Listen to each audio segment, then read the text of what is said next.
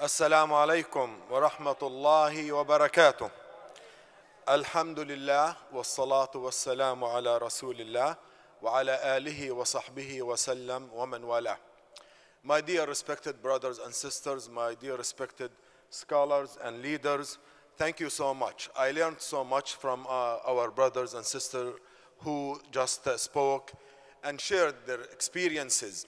And let me tell you something personal for me.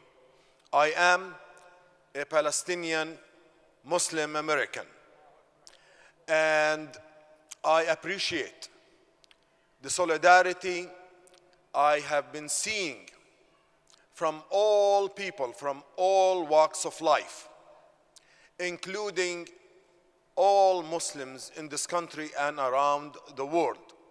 I appreciate and really applaud the young people, all of you, who just by wearing a Palestinian kufiya, and you are not a Palestinian, that is a sign of commitment and a sign of solidarity that is sending a profound message, not only to the Palestinian people that they are not alone in their fight for justice, equality, and freedom in Palestine, but they are not alone because their culture, their symbol of nationalism and love for freedom and their country is shared around the world. So I, as a Palestinian, on behalf of my people, both in the refugee camps, in the West Bank and Gaza, all over the world, may Allah bless you. Thank you so much for this sign of solidarity and this courage and commitment. Brothers and sisters, we are speaking about dismantling systems of injustice. The most clear example that we can look at is the seerah of the Prophet sallallahu alaihi wasallam. From the example and many examples that we learned from the history and seerah of the Prophet sallallahu alaihi wasallam. In a nutshell, with the help of Allah, with the guidance of the Quran, and with the example of the Prophet ﷺ, being a normal human being who was an orphan, who was a son and a grandson, and the son of a tribe that left all and many values of equality and justice. He was born into a system that deviated from the commandments of Allah subhanahu wa ta'ala. He was born and raised in a system that did not honor people the way Allah subhanahu wa ta'ala has honored them. He was brought up in a system where people denigrate and discriminate against women and against newborn. He was born and raised in a system that was so deeply off the chart, so to speak. And yes, they recognized that Allah exists, but they refused to submit to the will of Allah and give up certain traditions that they were brought on. That resistance was really the struggle of the Prophet ﷺ. He did not have miracles that were comprehensible to people, except he lived with them, he ate with them, and he, at one point, he was declared as a Sadiq al-Amin. But when he started to confront the state, the system around him, they started to smear him and denigrate him and backbite him and accuse him of being a magician, of being someone who's been taught to undermine the system of Quraysh. His honesty, his reputation was out the window when he stood up on his values, on his faith, and he confronted, and he was confronted. He was boycotted. He was isolated. His companions were tortured to death. Bilal is one example that if we focus on, we see the journey of struggle, empowerment, but also embracement of the Prophet sallallahu alaihi wasallam. And down in the seerah, when the Prophet sallallahu alaihi wasallam migrated to Medina, he continued to face the system. Brothers and sisters, it showed that the Prophet sallallahu alaihi wasallam's long journey of 23 years was slow progress that included victories and defeats. And it tells us that change does not happen over time, does not take place overnight. It takes time, it takes patience, it takes hard work, believe in Allah and trust in Him. And this process does not change our values, even if we feel outnumbered, if we feel that we are overwhelmed by the injustice, by the animosity, by the ignorance, by the deliberate attempt to undermine us. We do not and should not be discouraged. Why am I saying that? Look at the history and struggle of African Americans in this country. Hundreds of years. From slavery, into segregation, into Jim Crow, into discrimination everywhere in our society, into police brutality. It's a long journey of struggle. Because of that struggle, from then until now, we as Muslims, especially immigrant Muslims, we should acknowledge and recognize the sacrifice and sweat and tears of our African American brothers and sisters in this country, especially the Muslim brothers and sisters. And our struggle has been intertwined and interconnected. I, as a founder of CARE, the largest Muslim civil rights and advocacy organization in this country, I tell you and I acknowledge that CARE's work is in the footsteps of leaders of the African American Muslim community. I declare that CARE is a sadaqah jariyah, a continuous charity for Malcolm X. I was inspired by the legacy of Malcolm X and Martin Luther King, but mainly from the African American Muslim brothers and sisters who preserved Islam for you and me to stand here and enjoy our rights.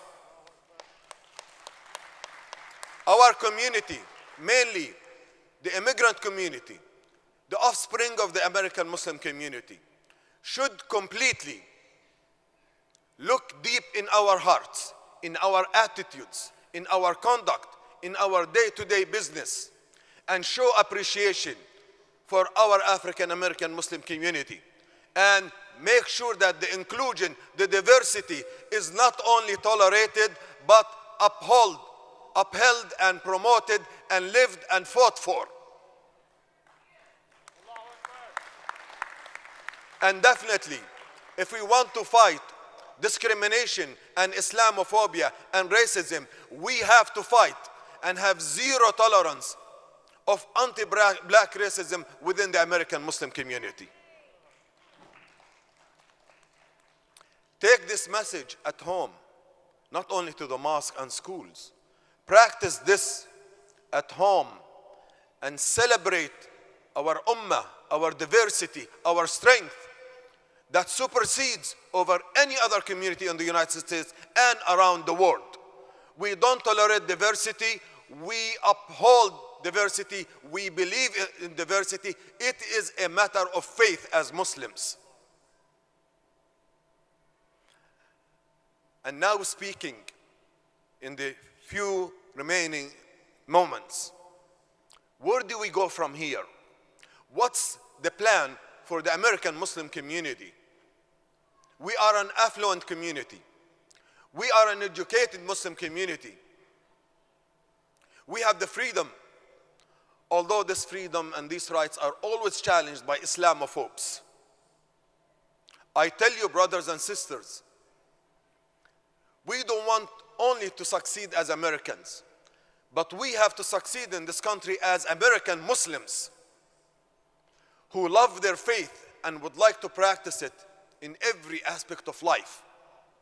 And if we do not feel safe and secure about our faith, we will not succeed as American Muslims. And that's why the first step is to understand our rights, hold dearly to them, defend them, protect them, understand them, and report them and fight back. We can do that through the work of care. We have 35 offices nationwide. These offices are there for you to provide you political, social, and legal representation free of charge if you or your loved ones or people you know happen to be victims of discrimination or Islamophobia, whether in the workplace, in the school system, in community places, or even in government agencies. If you are in a city where there is a care chapter, connect with them. If you do not have a care chapter, think about creating a chapter, because without a civil rights organization that protects and defends the rights of Muslims, the future of the Muslim community in that city or state is shakeable. That's number one. Number two, the essence of standing up for justice in Islam is really a personal conviction, as my dear brothers and sisters explained. Don't wait for the community or institutions to step in. You have to step in because it is a matter of faith for you to show up. And as I was trained many years ago, be a committee of one. Be a committee of one. Don't wait for others to take action. It's your responsibility.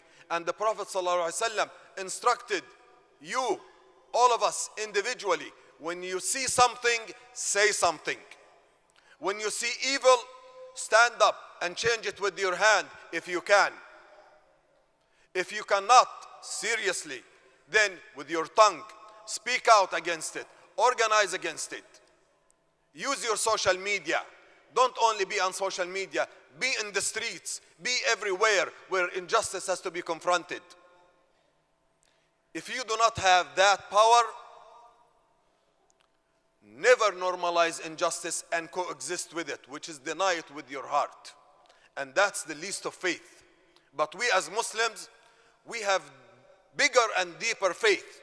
So we should move up to step one and step two, which is to take action against it. Working through institutions is the way towards the future, is to work as a community, an organized community. But I would like, sisters and brothers, in the next few moments, to give you a homework. Are you ready for it? I'm sorry, I'm having problem with my ears. Are you ready for a homework? Okay. The first phase is stay engaged. Continue to speak about Palestine. Continue to speak about any injustice. Don't give up. Don't sit on your hand. Don't feel outnumbered. Allah's victory is coming, but you have to show up. Organizing for Palestine in the past 10 months has shown that the Muslim community and our allies from other faith and non-faith communities is working. We have accomplished a lot. Hundreds of thousands of people in the streets everywhere, including in Washington, D.C. We have helped shift the public opinion to see that the victims are the Palestinians, that the brutal occupation should be called out, that our government is doing this in our name, with our tax dollars, with our silence, with our ineffectiveness sometimes, and they should be called out. And that's why President Biden was unseated. He was unseated with your work, with your voices in the streets everywhere. He was unseated by the uncommitted movement, by the abandoned Biden movement. That's progress. The message was there, and no one can deny it. Well, Kamala Harris stepped in, but have we seen more than change of slight tone? That's not enough. What she's doing may be in the right direction, but not in the right speed. And we're not hearing enough from here to deserve what we can give and offer. So keep the pressure. We have a couple of months. Keep the pressure, because we're not about changing the tone. We are about changing radically the policy that promotes and helps and arms and finances the victimizer and dehumanizes the victim of this conflict or this occupation. Delete the word conflict. It's a brutal occupation. So brothers and sisters, Palestine is not a foreign policy issue. It is an American domestic issue. We should make sure that it is present in the city council resolutions, in the state legislation and the federal legislation. Everywhere Palestine should be present, because it is our cause today for the Muslim Ummah and for humanity. It is our test, and we should not fail the test. That's for now. For the longer term, I have to be frank with you. The Muslim community is overrepresented in technology, in IT, in medicine, in engineering, alhamdulillah. The Muslim community is overrepresented in businesses. But brothers and sisters, the Muslim community is underrepresented in the media, in the legal profession, in filmmaking, in political science, and in history teaching in the United States. Because of this, the image of Islam has been under attack for generations. It has led to Islamophobia, not only in the attitudes of people, but in policies of our government at home and abroad. Look at the relationship between America and the Muslim world. It is not in the right place. Well, the Muslim world has divine values that match with our American values, but there is a disconnect. In fact, there is a conflict. This conflict is driven scientifically and deliberately between America and the Muslim world. We cannot excuse ourselves. We have been missing from this equation, and American Muslims have to step in and change that relationship. But we cannot do it only by being in the streets. We have to be in the halls of Congress. We have to be in the newsrooms. We have to be in the classrooms. We have to be in the books. And we have to be in the courts and in the courts of public opinion. To do that, we have to be organized, and we have to be good planners, because this is really the essence of our faith. So here's the homework. We have 4,000 mosques nationwide. I urge every mosque, and take this message to your board of directors of the mosques and your imams. Every mosque should have a special fund for scholarship, 5 scholarships every year. 1 scholarship for journalism, another one for filmmaking, a 3rd one for law, a 4th one for political science, a 5th one for history and humanities. If we start in 2025, 4 years from now, we are going to have how many? 4,000 new attorneys for the Muslim community, 4,000 new filmmakers, 4,000 journalists, 4,000 students of political science, and 4,000 potential teachers of history. In 15 years from now, if we are persistent, we will end up with 50,000 more attorneys for the Muslim community, 50,000 journalists, 50,000 filmmakers, 50,000 political commentators, and 50,000 teachers of history and humanity. And therefore, we can tell our story about Islam. We can represent and defend not only American Muslims, but every person who needs our help, because that's how we stand up for justice. And these lawyers most likely are the most qualified people to run for office because they are lawmakers. Lawmaking is about making laws. Today, we have 43 state delegates in the United States who are Muslim. If they want to run for Congress in the next 2 or 4 or 6 years, they can. We may end up, if we are organized, we may end up with about 50 members of Congress in the next 6 years if we only plan and put our money where our mouth and our minds are. So brothers and sisters, there you go. We as a community need to grow vertically, not just horizontally. We need not just to expand more mosques here and there when we can expand our future and our political influence here at home to make sure that America lives up to its principles, to fight injustice against people of color, and to fight injustice around the globe. And that's really the essence of dismantling the system of injustice, is to replace it with the people of goodwill, with the people who represent the Prophet ﷺ being a mercy to mankind.